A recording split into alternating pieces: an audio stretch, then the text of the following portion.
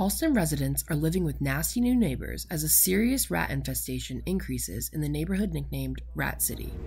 When I'm walking home at night from class, I typically see a few. Yeah, it's a pretty big issue here, I would say. I think everyone's pretty aware of it, though.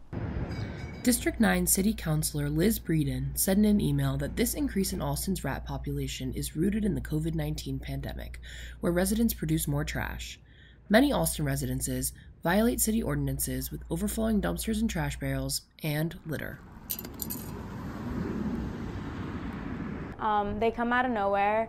They're kind of disgusting. I don't have that many rats near my apartment or anything, but when I walk to class, I see rats all the time, especially on garbage day. Rats typically live within 150 feet of their food source and can find plenty of that food here in the streets of Allston. Some residents say the large percentage of college students living in the area contributes to the difficulty of containing trash. It's definitely all BU students that are contributing to the problem because they're the ones leaving the trash everywhere. Despite the rodent's effect on residential quality of life and public health, several of these buildings in Allston are surrounded by rat traps to help mitigate the problem.